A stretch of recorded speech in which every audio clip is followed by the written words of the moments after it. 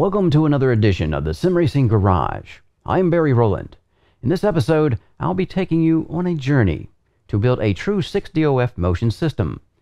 This from using existing motion technologies that you can buy today, using the awesome JCL V4 motion system and the most excellent Next Level Racing Traction Plus platform. I will be attempting to build a believable 6 Direction of Freedom, or DOF, motion experience. Now, I'll be showing you all the challenges that needed to be met to make this dream cockpit become a reality. So, let's get to it. So let's take a closer look at this 6DOF build. So first thing we'll do is go low and we'll get down to this Next Level Traction Plus platform that everything is sitting on, and that's the base, of course. So yeah, that's taking all the weight, which is about 500 pounds. Now, of course, I had to manufacture or fabricate some brackets that would let this happen.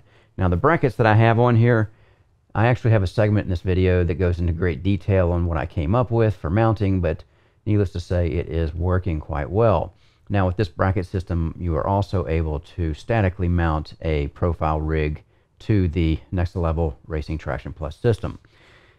I have it sitting on actuators because that's the way that I wanted to set this up, obviously, to get 6DOF. So, again, we'll go in detail on the segment that you can look up in the description for this video and follow along. But as you can see, we've got the actuators sitting on some 4080 profile, and those 4 profiles are sitting on some adapter plates that I fabricated. We'll go to the back, and we'll go around here and just take a look at the bottom part, give you a better look at how that bracket is working. Now, when I first was going to do this bracket, I had some other ways of capturing the feet on these actuators, but I found a much better solution, and that's these cups that you see here, and they are made for 4080 profile, and they work a treat, and they are from PT Actuator. Now, I did have to put some material in there to make this cup a captive cup instead of a non-captive cup, which would allow it to slide around a little bit. Either way would probably work, but I just went with that. Right, so we're moving around again on the bottom here, and of course we can see the same thing going on up here. Plenty of clearance for the JCL V4 frame sitting on here, and we'll go ahead and go around to get a better look at this. So sitting on the frame is what we've already seen before in a review that I've done, which is the excellent JCL Racing V4 platform with surge. And you'll notice that there is a P1X cockpit sitting on top of this V4 chassis. And I also have a segment in this video of how I went about making this narrow enough to accept the P1X chassis. P1X chassis is 580 millimeters wide.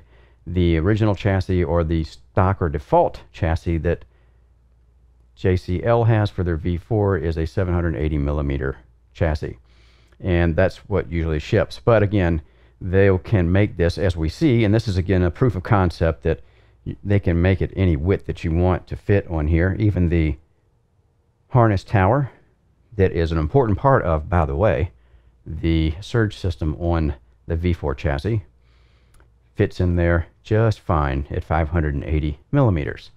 And yeah, what can you say about this chassis, the V4? It's just a very, very nicely sorted unit, and the surge is just something that you have to try for yourself to understand just how good it is. And you can see the P1 is just sitting in those slider brackets that are sliding on linear bearings and rails. So everything moves quite well. And again, I have a detailed segment on how this all went together as far as setting the P1X cockpit down inside of this, once I had shortened the cross members of the original JCL V4 chassis that was sent to me for testing. Right. Now, you also notice that I have a brake configuration here for the brake pedal tray rather, that is different than the stock one. Of course, the P1X comes with that nice height adjustable pedal tray, But because I was able to fit this onto the P1 chassis, or P1X, P1, same thing as far as width goes, I was able to fit this with that linear rail system on there that makes it so easy to adjust the pedals and really locks it down very, very tightly once you set it back down. And the reason I did that was because I do have, as you might imagine, a few people coming by from time to time to try these cockpits and try the movement in them or lack thereof. But this makes it a lot easier to adjust things, especially when my seat is kind of fixed on 4 bolts, but I can loosen those bolts and slide the seat forward and backward pretty easily.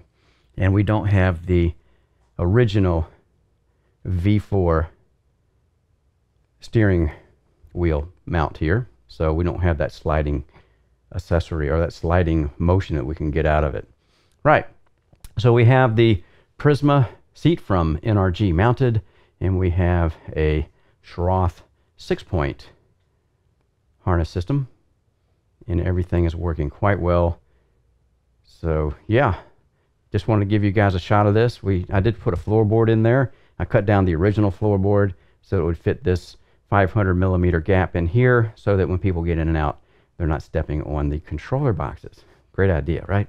And we have the Bodner 54G Sim Steering 2 mounted up here to the great front mount that comes with your P1X or the former P1 cockpit from SimLabs. And we're running the Wave Italy pedal pack here. And that's about it. I don't have a shifter mounted right now, and it's just a simple matter of coming over here because I am in a right-hand shifting country and just mount my shifter like I would on the P1 that you guys have seen in many videos when I was testing shifters out. So I just don't have it mounted right now because the people were in here testing. I had really didn't need to do any shifting. We just did all the shifting on the paddle shifters because we were really just testing out the motion. So everything works a treat. Yeah, everything went together well.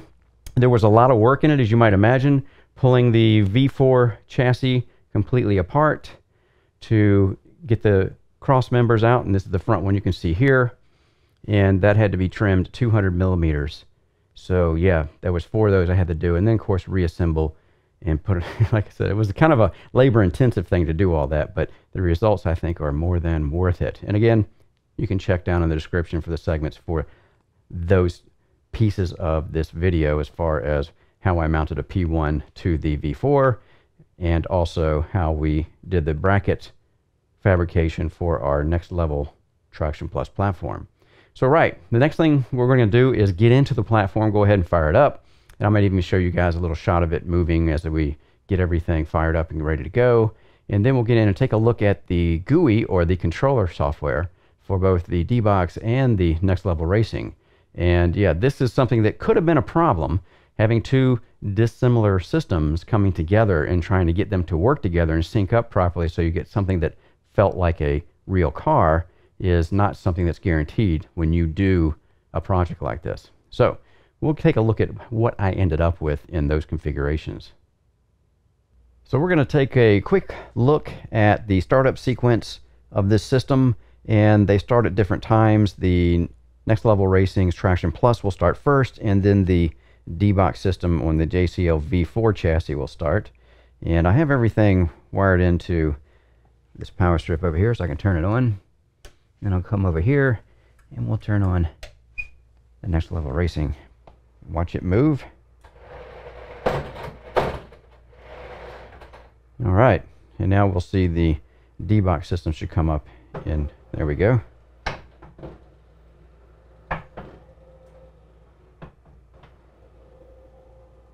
And now we're ready. So everything is online. Everything went through their boot up process and self-calibration process, and now we should be good to go. So let's go take a look at the settings we ended up with for this 6DOF platform. Now let's take a quick look at the configuration I ended up with. And this is still kind of a work in progress. I tweak it a little bit here and there, depending on what I want to do as far as dirt or regular circuit driving, that kind of thing. So up here, I have the iRacing Motion Code settings window open, and of course we get that open from down here in settings in the D-Box Game Center. And I have this on 50. We'll go to the actual editor, and What I've done here is the accelerations for left and right, as far as roll is concerned, I actually have turned that down a lot. And the reason is, when you have this sway platform that's doing the sway and the yaw, this Traction Plus platform from Next Level Racing, you don't need much roll because you still want a little roll, obviously, but you just don't need much because now you have something else that really kind of takes precedence over that when you feel it. So you don't need as much roll. So I'm trying to minimize my movement to where I need it or where I don't need it rather, and give myself movement where I do need it. So again, we've turned that down to 29 versus the up and down. I still want to feel the road bumps, and that's at 47. So we go down here, the surge gain, I've got 54, and surge reactivity, I have 43. And the rest of the stuff is just the normal effects: engine vibration, skid vibration, suspension, surface texture, things like that. Now, I'm going to go over to the Next Level Racing configurator, or their configuration software, and you see I have some iRacing profile saved here, and I'm going to go ahead and click on that. And I noticed that it would not, it didn't by default, this Next Level Traction Plus platform did not enable itself when the game started. It may have been because I had dbox running already, and dbox saw the game and it started, but I found it was very easy to just go in and pull whichever profile I was working on and just click on activate. And once you do that, it goes back down, then I'll pull it back up, and then I can go to my oversteer and understeer. And this is where I wanted you guys to actually have a look at what's going on here. Now, when I first got the profile, now this is the newer profile for iRacing. Remember when I did the review for the Traction Plus, I only had a profile for Assetto Corsa at that time. Now, of course, we have the iRacing profile, and I noticed when I was first testing it that it was a little bit, well, it was actually a lot, yaw prone or yaw biased. In other words, I go around a turn and it would yaw. Instead of the front moving, it moved a little bit, but the rear moved a lot more. And at first I thought it might be pivot point. That didn't do anything. Then I went under to vehicle understeer proneness.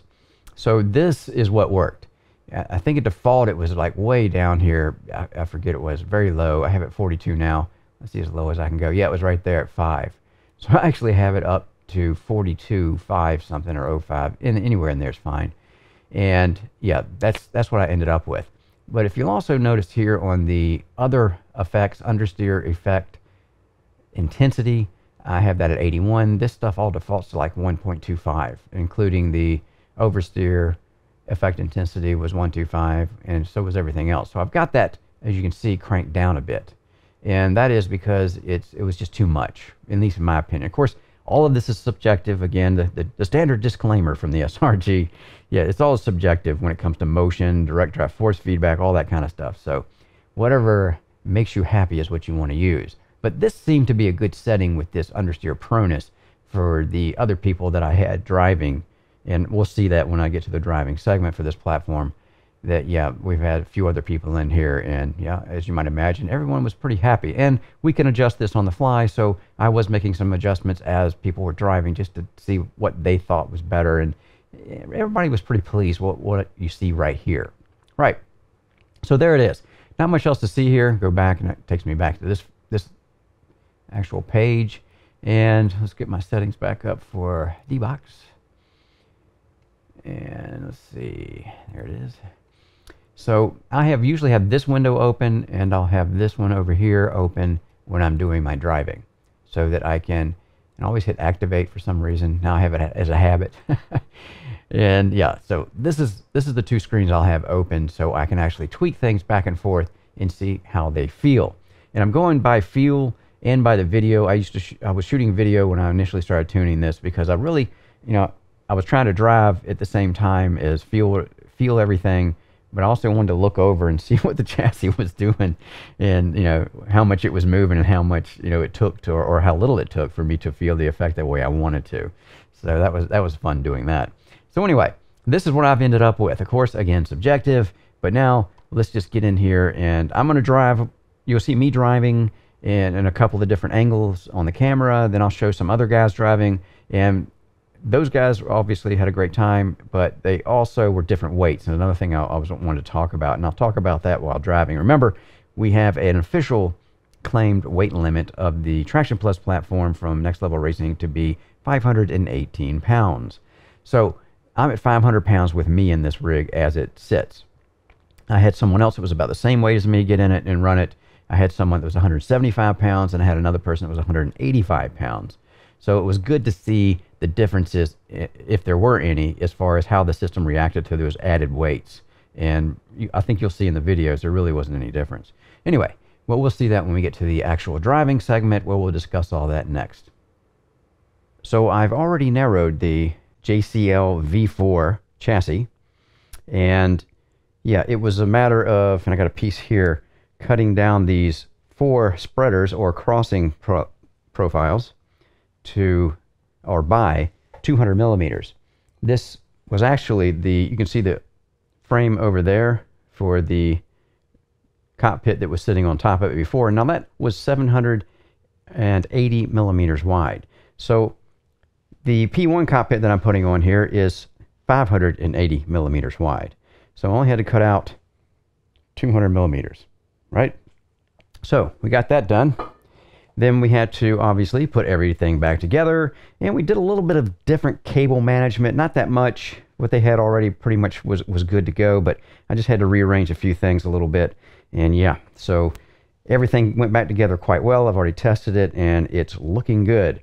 So now all we have to do, oh, one more thing. This box back here, there is a concern of the surge actuator actually hitting the box when we had 2 of them sitting back here before. I had 2 on the other side of, or this side of that bar. I had to move the bar back a little bit over here and move the second one over the bar to clear the reach of that actuator. Not a big deal, just sliding around a few things. Just, again, just rearranging things a bit to make this work like it should. And there's are the brackets, the slider brackets that we'll be setting the cockpit into. And yeah, everything's ready to go. We're at 580 millimeters exactly on these brackets, so it should just fit right in there. And again, yeah, this is something obviously you wouldn't be doing if you originally ordered the JCL V4 chassis or platform with the requirements for a P1 or you know, for whatever requirements you have, either 580, 500, whatever the width of your profile cockpit would be. So yeah, all we've got to do now is set the, I'm putting a P1X on here, and it's kind of stripped down, so it's going to be lighter when we set it on this chassis, and then I'll build it back up. But yeah, next we'll just go ahead and see if we can lift this on and make sure it fits right. Now we have the P1X bottom frame mounted to the JCL V4 frame. And we'll just kind of walk around here to see what we've got. And of course, it's sitting in the cradles in the position it needs to be sitting. And it fit right in. I'll show you a quick shot of it here. It did, it's a snug fit, which it should be, because the V2 cockpit that was on top of it before was a very snug fit when I set it, when I took it off and put it back on a couple of times when I was doing some things. Anyway, so yeah, it's looking good. You can see that I have down here the surge actuator. Has plenty of room here. I'm actually going to back this up a little bit, the frame, whoops. Okay, like that. And then we're going to put the brackets on, obviously, so we can attach it on either side to this 4160 profile. And everything's lining up perfectly, so this is going to work. I do have a little bit more on the back of this bracket, hanging off the back of the bracket, than I do on the front up here, but I really don't think it's going to make a difference. Once this is bolted down, yeah, it's just going to be moving, yeah, pretty well. And I've actually slid it around a little bit, and you can see that, yeah, I'm just moving it with one hand here. Very easy to move. I really love this system, man. It's just so slick. So this actuator right here won't have any problems moving this, even when I get everything built on top of this with the seat, the uprights, wheelbases, and pedals, and all that kind of stuff. So yeah, we're looking really good at this point, and yeah, we'll just get on to the next segment. I wanted to show you guys the P1X chassis securely mounted to the JCL V4 D-Box Surge chassis. And yeah, it was a simple thing. just putting in some T-nuts and setting it into these brackets here, or sometimes I'm calling them cradles on the linear bearing system. And of course we have them in the back. No dramas putting this on because there are slots in these brackets. You can see the slots there. So it allows up and down movement of the screw in that bracket. So yeah, no dramas there. Everything worked quite well. Now I'm going to come over here and take a look at this beautiful surge actuator. And the brackets for this, again, no drama here. Everything went in quite well. And these holes lined right up with this 4160 series spreader, or width plate, or width profile, if you will. And over here on this side, you can see we have the brackets attached there. And yeah, everything's working good. In fact, I'm going to let's cruise over here and check these side brackets out. Again, no dramas here. And you saw before how it kind of fell in. It's a very snug fit. So our measurements were really precise when we got this cut. So that worked out a lot better than I had hoped. All right, so I'm going to fire this thing up and let you see the actuator working here in the back. So, but it takes a minute for this thing to boot up so we can see that. But we're going to watch that actuator work and see them moving the whole chassis. Yeah, that is beautiful, man. Just as slick as can be. And we've got a couple of bars here. These are 10 series bars. I've got some corner brackets. I'm going to cinch those down nice and tight once I get the floor plate cut so it'll fit in this 500mm spacing. And I decided to, because I had it on hand, use the JCL's really cool linear bearing system for the pedal tray, because it's going to make it very easy to adjust when people are coming by to try this out. And there will be a lot of people coming by to try this out, I can guarantee you. Anyway, we've got the wheelbases mounted. We got the seat over here getting ready to go on, so it's coming along quite well. And yeah, when we come back, we'll probably have the seat mounted, maybe the wheelbase in, and some pedals. And yeah, see where we're at from there. In this segment, we're going to be talking about fabricating a bracket that's going to perform the duties that this bracket did when we had the GT Track cockpit mounted to the Next Level Traction Plus platform. And all I really need this for is these holes here. It's going to be my template, if you will, to transfer this whole pattern onto this aluminum plate, because I'm going to use this to create or fabricate, as I said before, the mounting system to put my P1 chassis on with the D-box actuators. Or it might be another chassis with D-box actuators.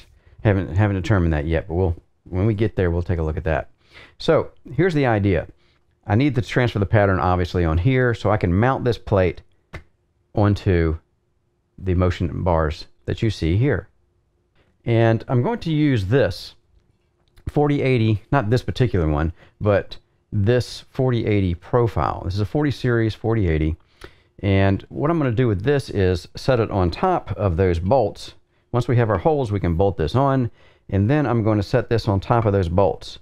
Now, I'm not going to really set them on top of those bolts.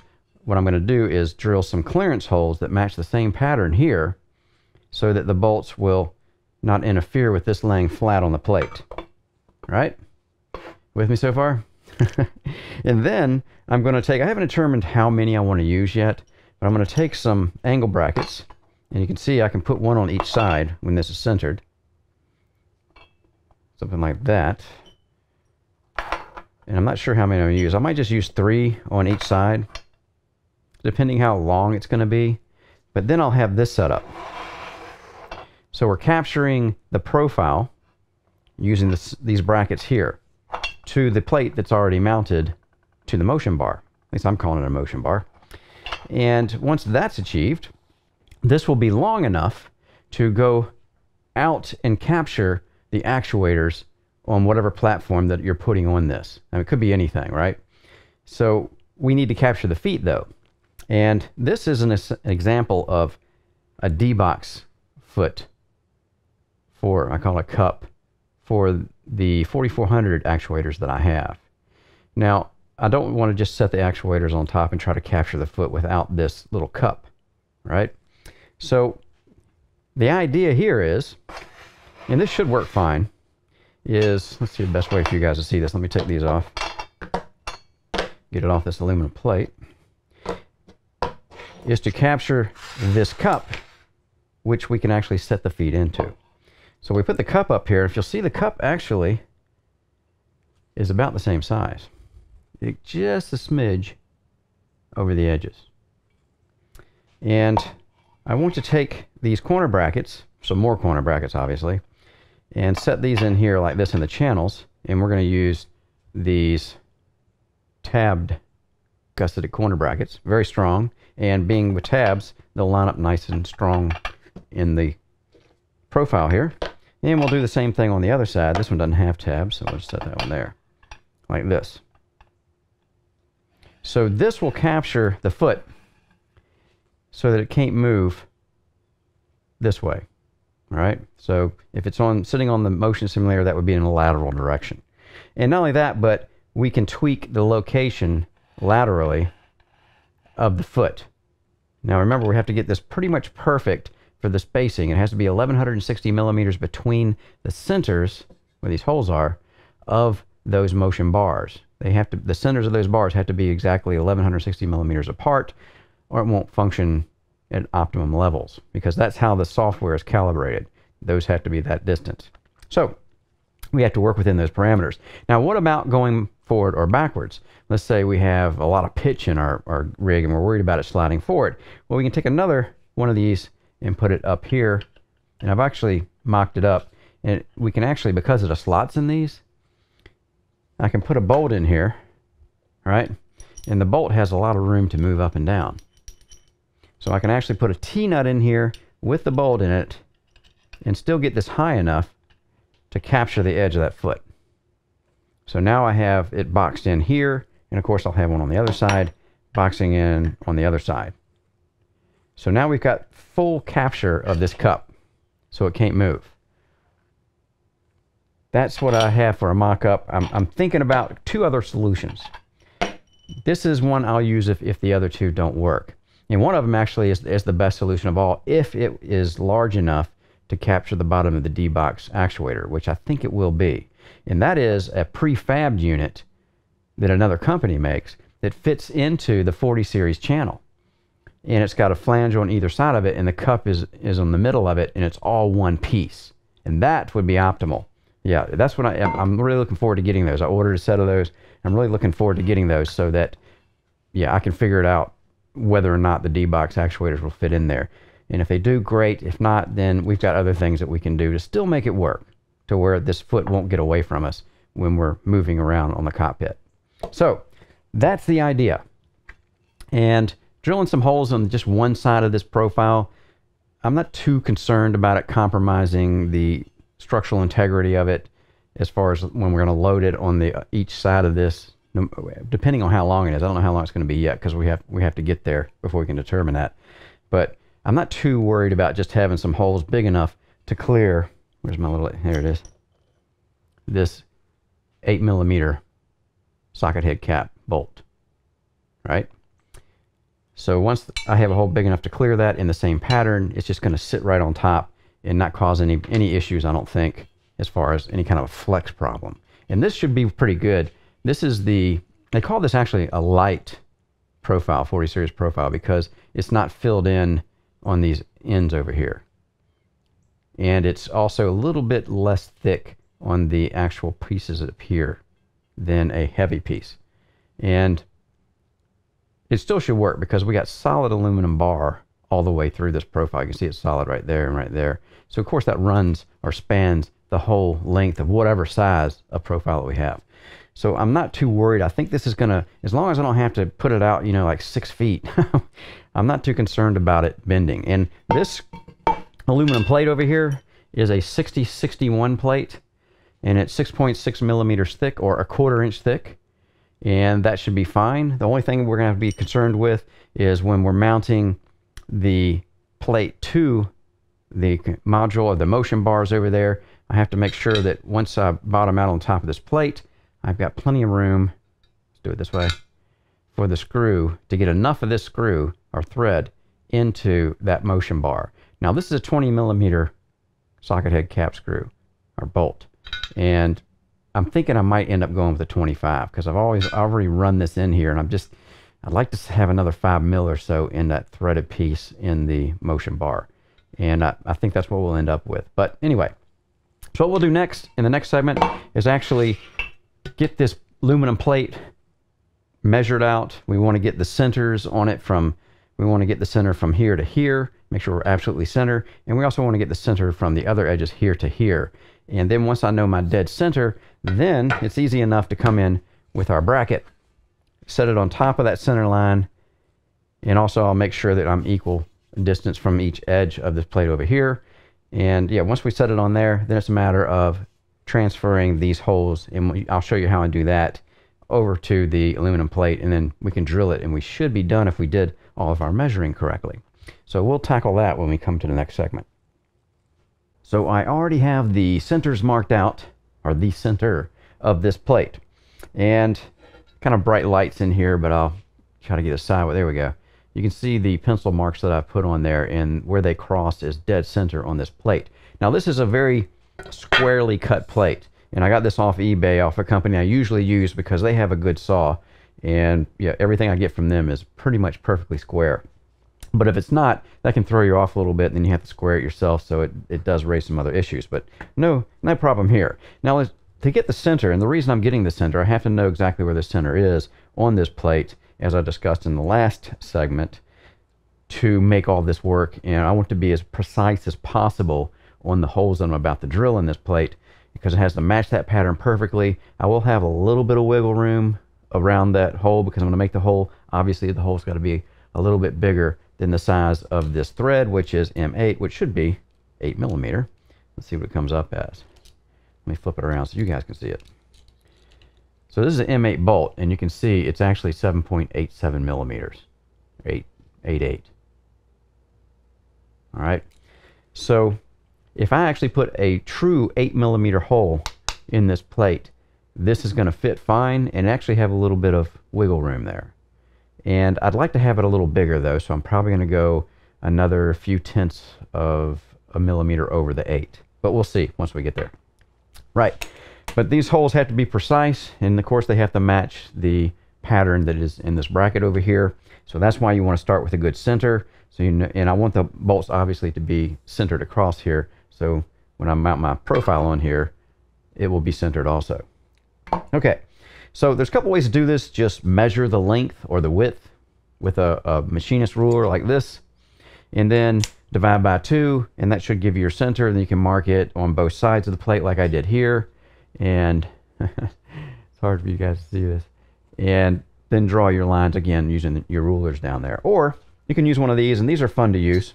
Let's just cut the time down a little bit, do calculations. You can see this has a 0 over here in the middle, with 1s, 2s, 3s, 4s, so forth, going out towards the left and right. And this is in inches, by the way, it's not millimeters. And all you do is you set this on the piece of metal, and you look at the numbers on the end, and this is, I'm looking at 10s that are close to being even. So I'll go to the 10s, and I'll look down on the 1/16 of an inch, it looks like, what I'm going to have to use here.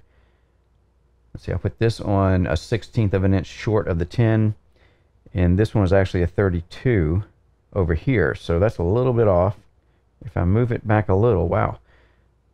So I'm going to put the 32s, use the 32s, and if I look at it, now that I've done that, I can see that my center line here is perfectly on that 0 line, which gives me confidence that I actually did it right.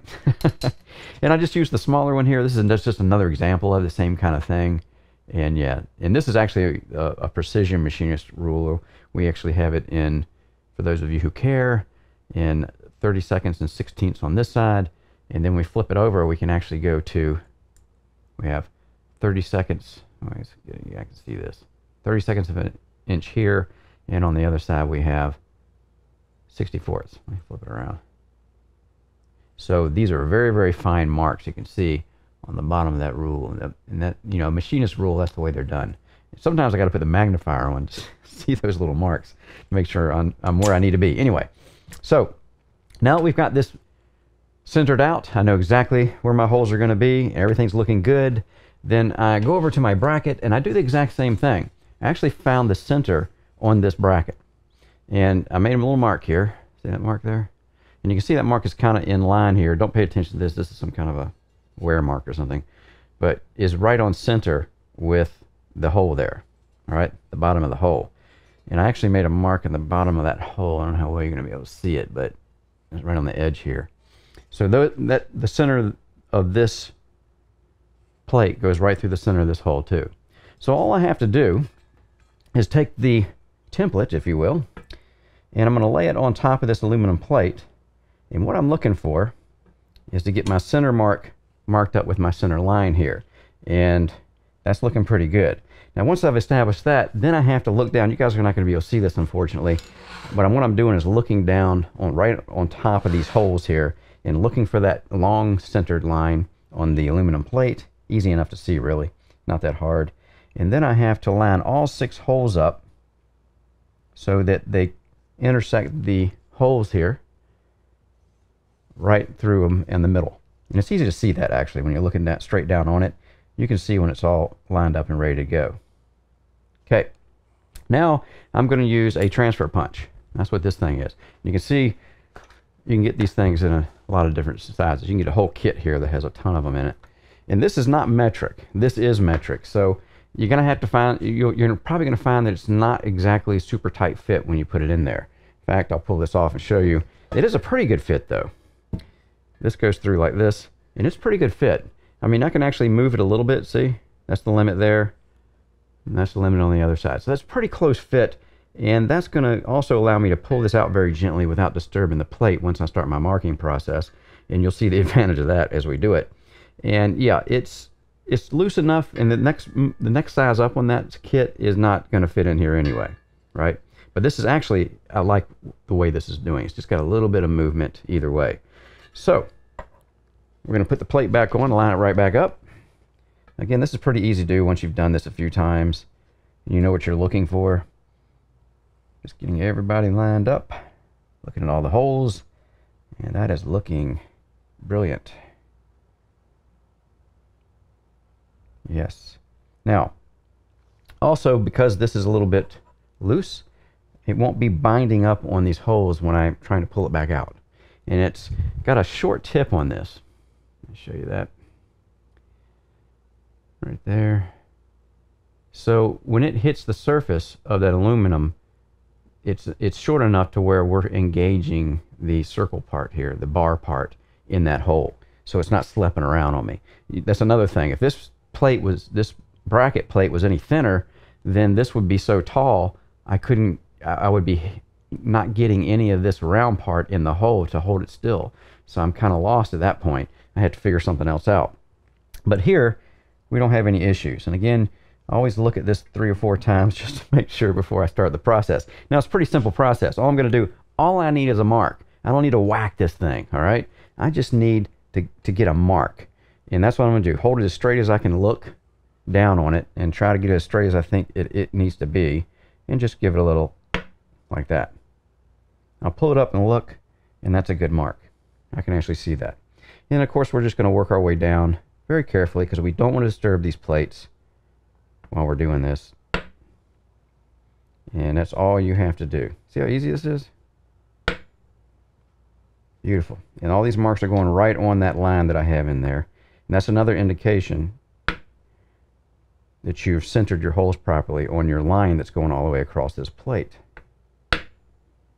Beautiful. One more. I'm getting nervous and get the last one here. Everything's going too well. All right, there we go. All right, so that was successful. We didn't disturb the plates, so they stayed where they were, and now we have our marks. And that's all I need is a mark. I don't need a big dent or anything at this point. Now, I don't know how well this is going to show up. I'm going to try to show it to you. Okay, so we got a mark. Let's see if I can see them. There they are. 1, 2, 1, 2. There we are. I got a mark here. Get the light to shine on it. Yeah, there it is. See it right there? And if I keep doing that, there's the second one next to it. And if I keep doing it, you'll see another one come up. There it is, close to the center that I made. And if we keep going, there's the other one. Now, those two are further apart from each other. And if we keep going, we should be able to see 2 more. And there they are, right on the line. Beautiful. Okay, so now we have to make these holes a little bigger. So what we'll do now is pull out my, what's known as a, they call this a prick punch. See that there? It's a prick punch. And the reason they call it a prick punch is because, well, it will give you a definite prick on your finger. It's very, very sharp on the ends of these. And this is when we have to make a very precise little mark. And not only that, because I just have barely a mark in this metal here, I need something very sharp that will fall into that, like that. Now it's sitting in the divot I already made. Now I can come in and start getting a little more aggressive with my marks. Just like that. And just work your way down.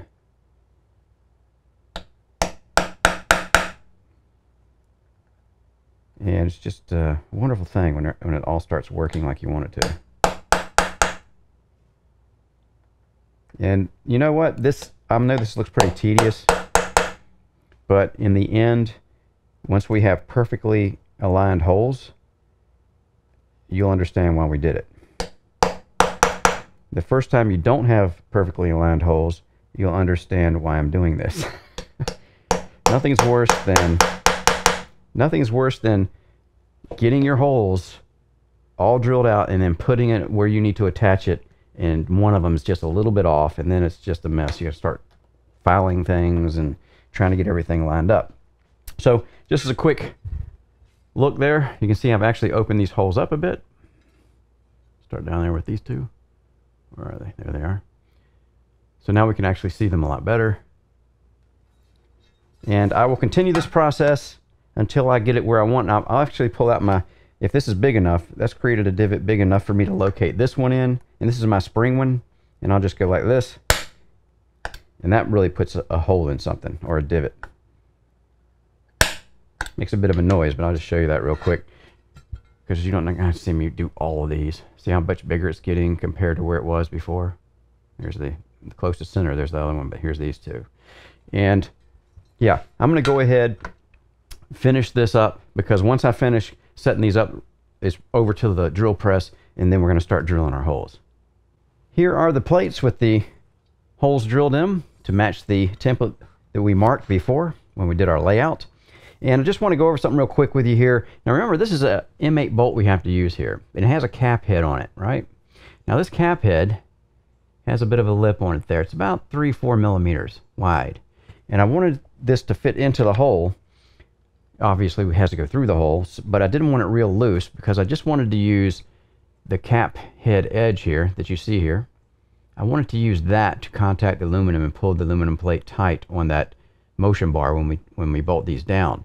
Now, if the hole's too big, you can always use a washer, right? But even the washer will pull down a little bit, trying to support the lip here. So it's better if you have a nice snug fit. I'll show you that here in the hole that you're using to bolt this down to. So I'll just put that in there. You see it drops right in, and the hole, and this head's going to have a lot of support there that way. We do have some wiggle in it, but not much.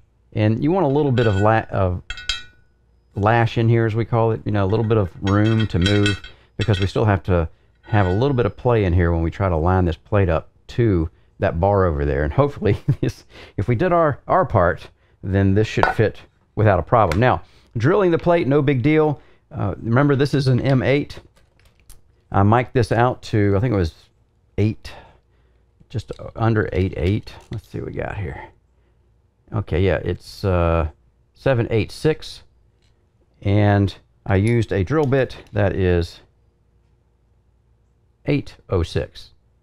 All right, so that's 2/10 more than the bolt itself of a millimeter. So that's why it's such a nice snug fit, but still loose enough so we can play with it. Now, I like to drill pilot holes for this kind of precision drilling. And that's 4.3 millimeter for this. So I use this 4.3 millimeter drill bit to do my, and I'll show you a shot of it here, of actually drilling the holes first with the 4 millimeter. And that removes material and also gives me a nice straight centered hole. Then we go back and we go with the 8.06 millimeter bit to follow that hole that we just did with the 4.3. And when you're trying to make holes run true, even on a drill press, even though this is not a very good drill press, it's just a bench top. It's nothing special, believe me. It's like $100 or something cheap, but it works. And yeah, so we got the holes drilled. Now all we have to do is go over and see how we did as far as matching the bar over here. So let's walk over here. And let's get this plate. See if it'll stick on here. First I'm going to start with the top hole and line that up. Go ahead and get that started. Oh, and by the way, I am using, as I said before, I might need a 25 mil, and that's what I'm using here, 25 mil length. All right, so I got the top one started. That's always easy, right? Now we got to get the bottom one started here. So I'm just going to kind of put that in there, and there we go. But of course, this is a pattern we were following, so there's no guarantee the rest of them are going to fit either. So we'll just start wiggling things around here and see if we can get these things started. Well, there's 2. And we're going for 4. That's 3 rather. 4. There we go. Man, this is... How about this? One more. Done. Wow. That is great. So, yeah, we took our time, and yeah, that's all we got to do is take your time, get your layout right, and look at that. That is beautiful, man. Man, it doesn't get much better than that. Right, I would call that a good result. So, now that we have the plate done, all we have to do now is obviously get it figured out to where how long that profile is going to be that fits on top of this. Plus, I'm going to take these plates back over to the bench and mark holes for the corner brackets that are going to hold that profile. So that'll be the next thing we do, and then I have to get the rig set up right so I'm ready to set the feet down on top of these bars, measure how wide that is where my feet are actually going to fall on those actuator feet, and then I have to cut the profiles to that length. We'll talk about that as we progress, but yeah, I call this a good result. Now let's look at mounting the profile piece to our plate here. And it's really simple. I mean, the hardest part was getting this pattern correct so where it, as we saw, that it bolts directly to those motion bars. Now I went ahead and mocked up again this piece of 4080 that we're using, and went ahead and put my corner brackets on here, and I'm thinking that 3 corner brackets is going to be sufficient to hold this bar still once we have all the things bolted. Because remember, we're going to be running M8 bolts through each one of these and have a nylon lock nut on the bottom of it.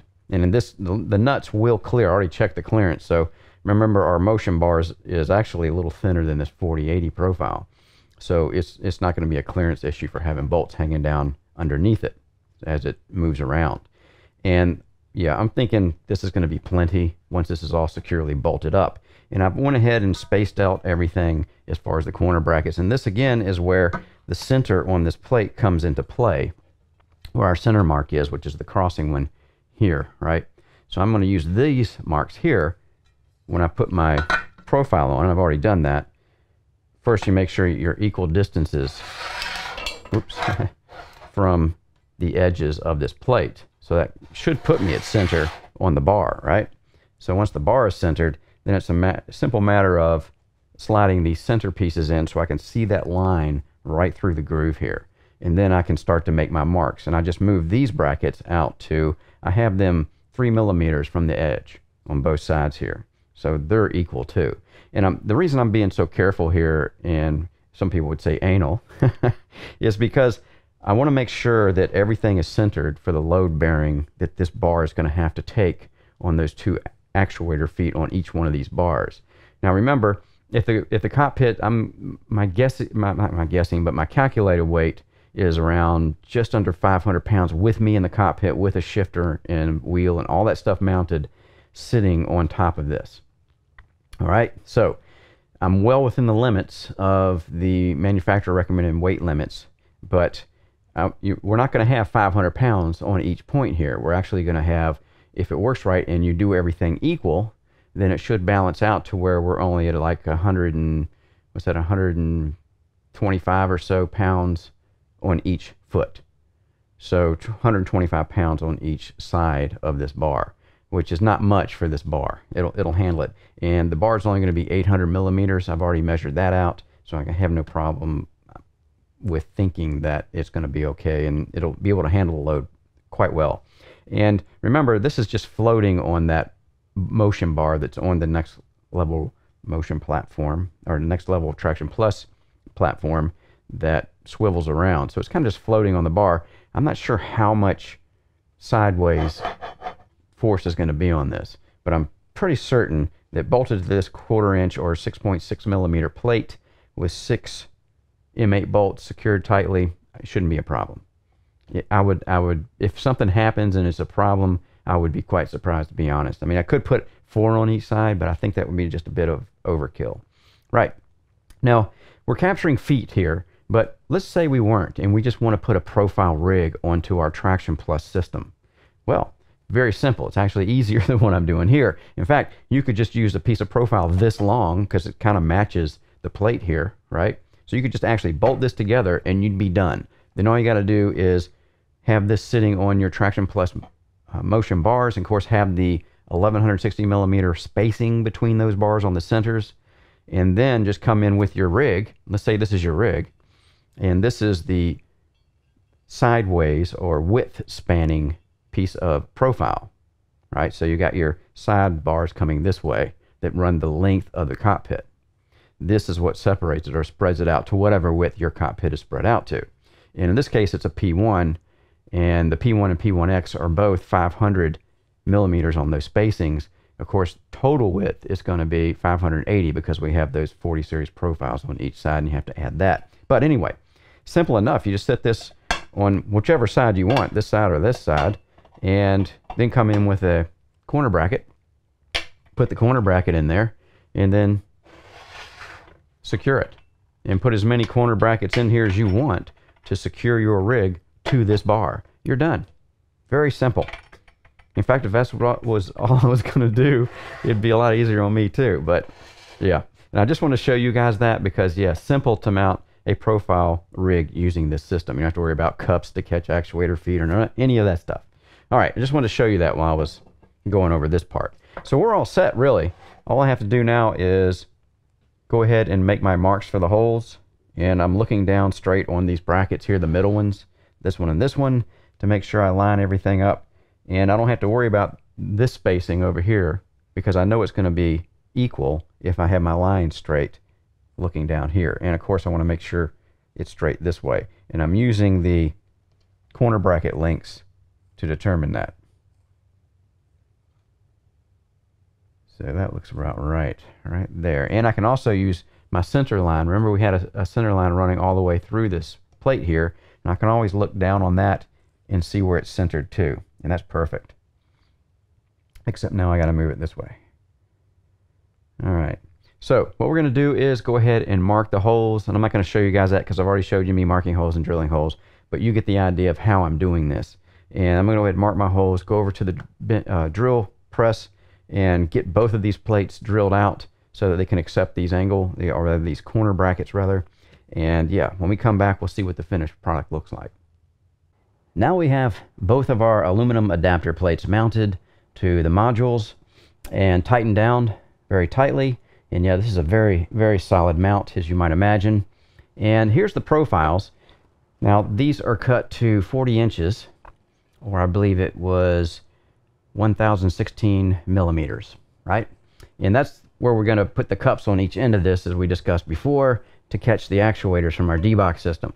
Now, I want to mount this to the plate, now, as we discussed before, with those corner brackets, those gusseted corner brackets. But once you have this tightened, we needed to cut or drill some access holes, and that's what you see here. So we have the same pattern here that we have there, obviously, or it wouldn't fit. And we're just going to kind of set this on top. Try to get them lined up here the first time. Just like that. Now, of course, I'm not using that to hold or to secure this in any way. That will be the angle brackets that we put on here. And yeah, once this is in, you can see how it sits nice and flat. And one thing also you really got to pay attention to your centers on everything as you go along in this process. I made sure I was dead center on this profile once I had the length I needed, so that everything lines up like it should, not only centered this way, but also centered that way, because we wanted to be directly over the motion bar itself. So to get the most support, we didn't want weight hanging off the front or the back if it was possible. And this is really the only way I could figure out to do it. So we've got that set up. So I'm going to go over here and show you guys the back one. It's already done. And you can see we've got our gusseted corner brackets already installed. And there's 3 on each side. And that's regular T-nuts in the channels. And on the bottom, we have some nylon type safety nuts that won't come off once we tighten them down. So we've got those nice and tight. And yeah, it's a very, very sturdy setup. Of course, it's very, you know, the rear module moves around a lot. But yeah, this thing is, once you get it up against there, that is tight. I don't have any problem or any worries that this is not going to hold the cockpit once we get it mounted on top. I think it's going to be just perfect. So there we have it. We've got this one all bolted up. Now all we have to do is get the one over here bolted up with its angle brackets, and then it's a matter of just installing our other angle brackets that's going to capture the cups that capture the feet on our D-box actuator. So we'll get to that part next. Now remember, I was going to use some corner brackets or multiple corner brackets to capture the actuator feet on this mod to get a profile, well, a D-box equipped profile anyway, cockpit firmly attached to this Traction Plus platform. But I sourced some different cups here. There's a much better solution, a much cleaner solution. This is from PT Actuator. Now this is a company in China, and I've got a set of 4 of these. Now these are aluminum cups. Get a little closer look there. And of course the brackets that they fit on are a perfect match for a 4080 series profile. So we'll go back here and you can see the ones in the back. And of course you can see all our corner brackets down there too. Of course this is a much cleaner and possibly more secure solution than using those corner brackets. But I think I mentioned when I was talking about the corner brackets that I was looking at some other solutions, and this is what I ended up with. Yeah, I'm liking this a lot more, and I'm sure you guys are too if you're watching this video. So yeah, very nice solution here. Now remember, if this was not a JCL or any profile cockpit for that matter, this is a JCL V4 of course, that I would just be mounting over here underneath this profile. I would just be setting the front edge of this profile onto the profile we have mounted to our adapter bracket under there, and just using a series of corner brackets to secure this profile to the one that's already mounted to our adapter plate down there. So easy enough if you're just going to statically mount a profile cockpit to what we've already got to this point, right? And we talked about that in the earlier parts of this video. So yeah, very slick solution here, I think. What do you guys think? And there was a $135 for a set of 4 of these. And you'll also notice that inside of those, I have some spacer material. It's a very hard plastic, but it's long enough to get a very light radius bend in it. And because the feet were originally, when they fit in this cup, were just a little bit sliding around. They just weren't perfectly matched to the cup, which I was expecting that. So I just put some spacing material all the way around. I'll show you this one in the back here. And yeah, each one of these, just to keep it from moving around. I don't think it would make that much of a difference as far as the, you know, the feet moving around inside that cup, but because it would be a what they call a non-captive type of cup at that point, where in other words, it doesn't move and the foot doesn't move inside of it. And yeah, it's like I say, either way I think it would work, but I just wanted to do it this way just because. And we'll walk around to the other side. And of course, again, as I said before, this is the fantastic JCL V4 Surge cockpit that we're actually mounting here. So yeah, this is all working out well, and you can see that I can actually move this back and forth. It's not powered up, and yeah, everything's rotating like it should underneath. So I think this is going to work like a champ. So here we are in iRacing in the 6DOF system, and first off, the chances of these two systems working together the way they do, my expectations were not very high that they would. And I have to say that they work quite well together. And it just, you know, it's one of those lucky things in life, I guess, because I was sure that one would be a lot slower than the other, or something like that, or there'd just be way too much time between the shifts, especially when we're talking about a sway and yaw platform underneath a D-Box Surge equipped platform. But anyway, it seems to deliver the goods here. I don't have a lot to complain about. Now, again, it's going to be hard for me to convey to you guys exactly what's going on here and what you feel, but when you have a 6 DOF system and all of these DOFs are coming in like they should in a car, or at least as close as we're probably going to get, it just makes it a better involved experience, and it also makes me a better driver. Now this is what the biggest shocker to me was. I actually knocked 2/10 off my time in this Ferrari 488 GT3 in Sebring, and that's the same track, same conditions for the weather, all that stuff is the same, and same setup for the car, but I actually was able to knock 2/10 off. And that happened while a couple other people were over here trying it, and we were just jumping in and out of it and seeing who could get the best lap. But I was really shocked at that, and I think the reason that is because now you're feeling what the car is doing like you never did before, and it's a lot more intuitive to me anyway on what the car is doing. The weight transfer, when I get some yaw going on, or I got the sway going on with the weight transfer in the car, it's just one of those things that come together in just with the braking stresses that you have on your body from the 6-point harness with the surge element, and of course the usual heave, pitch, and roll that the D-Box systems are capable of delivering. So again, you bring it all together and it lets you feel for the first time really what the car is doing all around. Before, it's always been, well, you have this, you have that, but you're missing the other stuff, so we kind of, you know, we do from muscle memory, I guess is what I'm trying to say.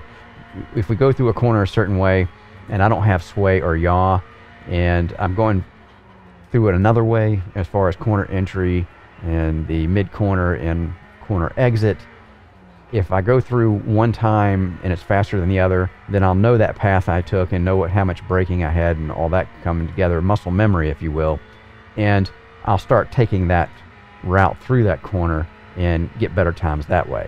But I'm not actually feeling anything as far as the differences. Here you feel it. If I take a corner sharper than I normally do, then I feel that the sway will actually move me over more than the other, and it'll give me that sense of I'm really on the edge. I'm hanging on the edge here of losing my grip in the corner. So I'm actually feeling it now though. So this is something that I wasn't expecting as far as how intuitive it was to counter those actions and be able to pick your way through the corner entry, mid corner, and corner exit by feel instead of by eyesight and by what I felt in the steering wheel. And yeah, it's just one of those things that it all comes together and just delivers a really good experience. I've had 5 or 6 people in this, and all of them agree that it's just something on the next level as far as what you experience and what the car is doing. Now, they're not as all perfect here. I know you guys don't think it is.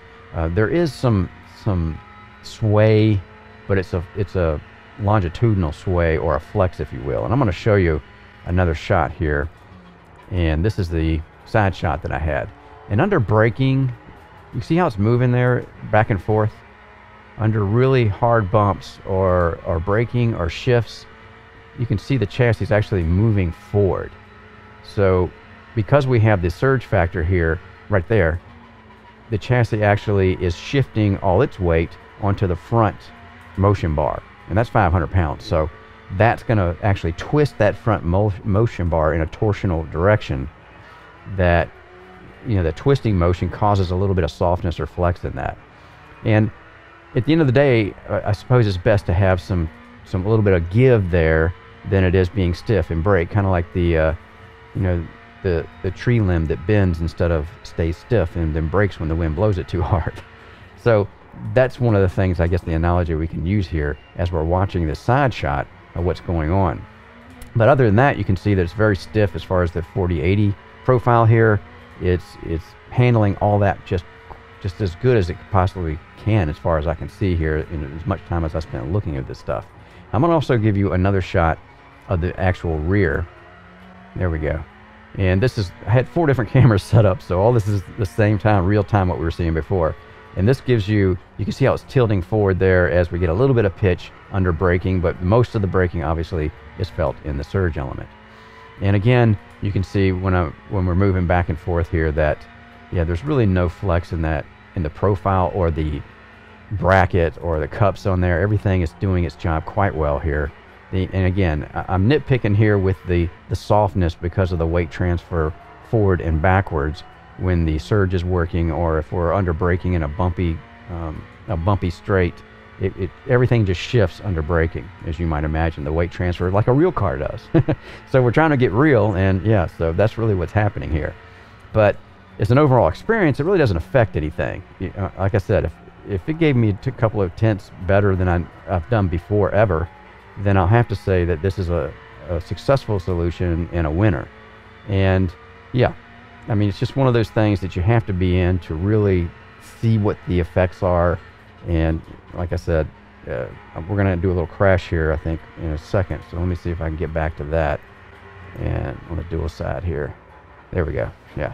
See how it moves when I crashed? All right. So that was a driving. I'm gonna show some actually other guys driving too, and we'll see what's going on while they're driving it. But yeah, that was me driving it, and just a little explanation there. So we'll get to the other people that got in here and talk about that next.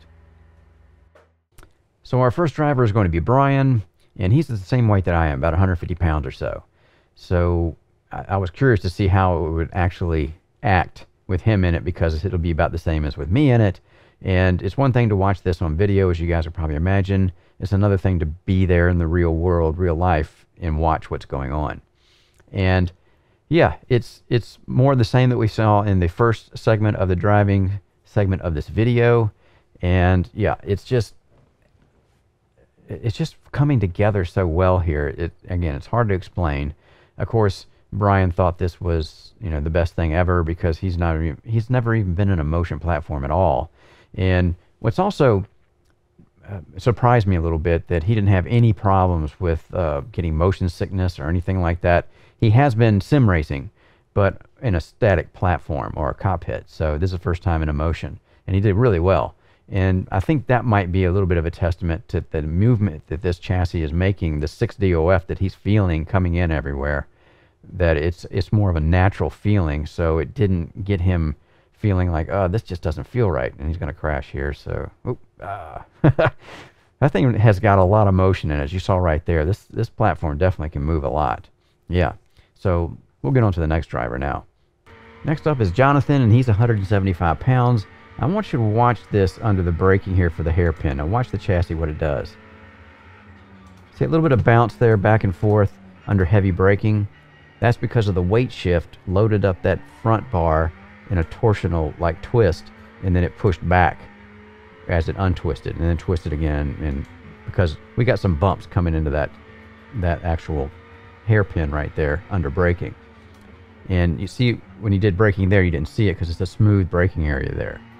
So only if there's under bumps and you're under braking, it seems to me, this is when this is going on. Now I talked to Jonathan about that, and we actually watched this video, and he said, I couldn't tell the difference. He said, with all this things going on, everything that my body was feeling in the car, it just felt like a natural experience to him.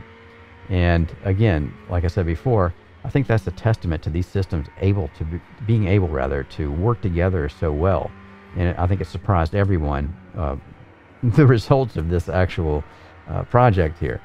So yeah, now Jonathan weighs 175 pounds, and it looks like this platform is having no issues with that weight. So this is Nathan. He's 185 pounds. So I was curious to see what's going on with the chassis when he's in it. Now he loses control here, overcorrects, and you can see how the yaw works very quickly here. You see how fast that was? That really was not slow at all. And other yaw systems I've been in were a lot slower than that. Now he's just doing some spin outs and some donuts and seeing how the chassis reacts to that, putting a little abuse on it, if you will, that normally we wouldn't be doing. But yeah, you can see how that corrects. The yaw is working really great here, and this is a good example as well. I'm going to show you this segment with him driving it. Now, at 185 pounds, he's obviously 35 pounds heavier than I am. So I was curious to see how it acted with him in it, and it seemed even when we pushed it a little hard there with the doing donuts or whatever, that it responded quite well. And yeah, no real issues there. And we'll still see in this segment under hard braking.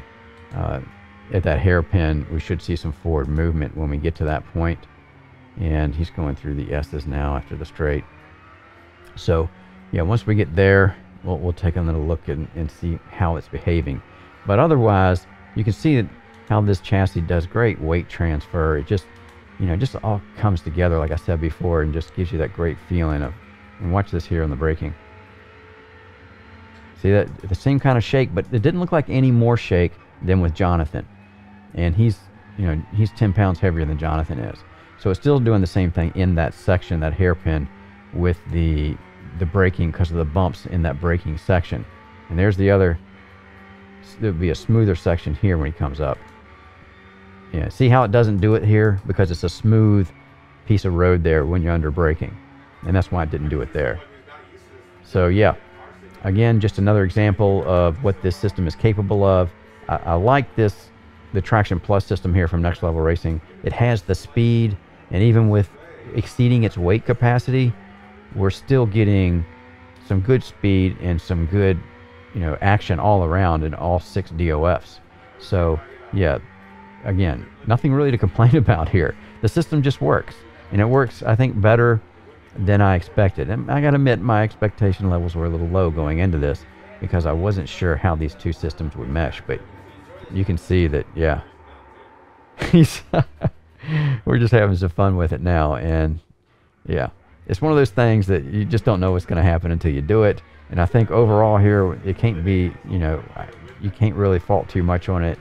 And even with that torsional flex we're getting under heavy braking with bumps in the road, that it's something that translates to you as not totally out of arrears, that it's kind of a natural thing. If you had bumps and you were braking, you would feel that twitching of your chassis as it skipped under braking across those bumps.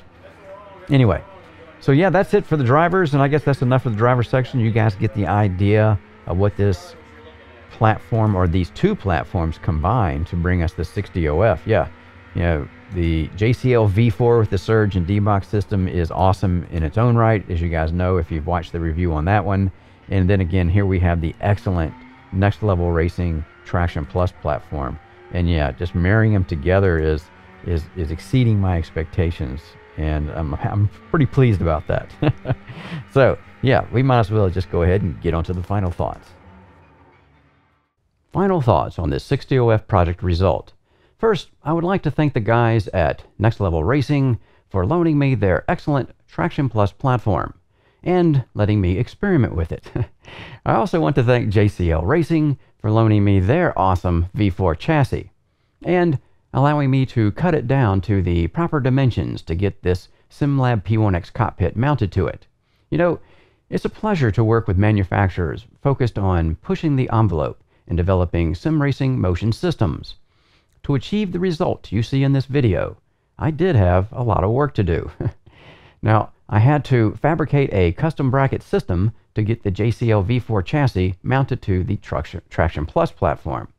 It was an involved process to end up with the brackets you see here, and I have included segments in this video for those interested on just how I got that done. Then I needed to get the V4 chassis narrowed down from the OEM width of 780 millimeters to the P1X's width of 580 millimeters, which required a complete disassembly and reassembly of the V4 chassis. But once both of these challenges had been met, I think the resulting motion experience was well worth it. Now, it was a matter of getting two different platforms to work together, and to be truthful, I have to admit I was a bit worried that they wouldn't work together. But as it turns out, they work together quite well and deliver a very believable 6 DOF sim racing experience. Now, I had a total of 5 different drivers over to test the system, some who had their own motion setups at home. Every one of them were very impressed with the driving experience. Now, with an official weight limit of 518 pounds or 235 kilos, I was concerned about how the Next Level Racing's Traction Plus platform would handle the heavier drivers. I weigh 150 pounds or 68 kilos. With me in the seat, the total weight of the Traction Plus unit was around 500 pounds. I had drivers at 175 pounds and 185 pounds that tested the rig, and I saw no obvious degradation in the motion of the Traction Plus platform. Now, of course, this does not speak to the long-term use at these levels of weights that did exceed the manufacturer's stated weight limits. You know, at the end of the day, I would have to call this build a good result. Now, it's not perfect, but the small imperfections mentioned in this video did not seem to matter much when you are in the cockpit and experiencing all 6 degrees of freedom, or DOFs, at racing speeds. For the first time, I and the other drivers who were able to come by and test this at the SRG were able to navigate a racing circuit by feel instead of only muscle memory. It's one of those things that I wish everyone who is a sim racing enthusiast could have a go at. And actually building this platform in the SRG has given me more hope that someday a true 6DOF driving experience will be more accessible to all of us. I'm Barry Rowland. Thanks again for watching the Sim Racing Garage channel. Don't forget to hit the subscribe button. And if you would like to help support what I do here at the SRG, visit my website at simracinggarage.com.